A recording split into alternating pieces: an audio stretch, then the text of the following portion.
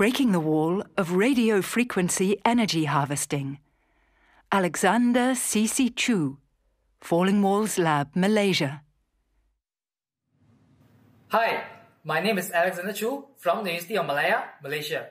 Today, allow me to break the wall of radio frequency energy harvesting through this presentation. In the fourth era of Industrial Revolution, the global market size for the Internet of Things, also known as IoT, is forecasted to reach a whopping 1.567 trillion in 2025.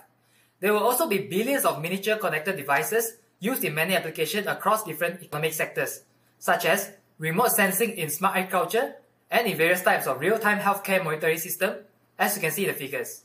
This rapid growth in the adoption of low-power devices for IoT application has caused researchers to rethink and find alternative solutions whereby powering massive amount of these portable devices using predominantly batteries is a constraint in miniaturizing its physical form factor, limited battery lifespan, and cumbersome maintenance in battery replacement.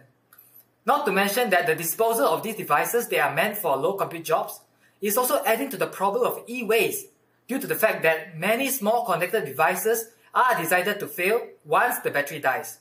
This has led to a bottleneck for sustainability and scalability for the IoT application, which needs to operate 24/7. I believe that radio frequency energy harvesting will be the next leap for providing power autonomously to these ubiquitous low-power devices, enabling the wide-scale implementation of IoT application in a cost-effective and sustainable manner.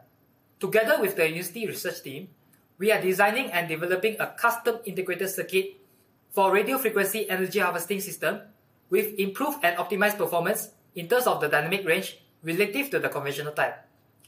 Due to the varying nature of radio frequency transmission, the performance in dynamic range is critical to uphold the high efficiency of the system for robust operation over a wide range of distances. The contribution in dynamic range from the research is to enhance the interoperability and the adaptability of the energy harvesting system in real-life IoT application. For example, a device for tracking animals like bats in hard-to-reach habitats as illustrated in the figure, the wide dynamic range energy harvesting chip can be integrated into the compact tracking system to solve the energy problem and to reduce the costly maintenance.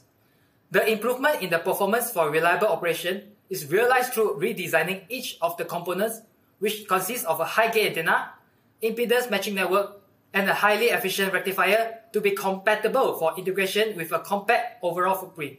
Looking forward, continuous research and development activities are extensively being executed in developing a system that could further break the wall of radio frequency energy harvesting. Thank you.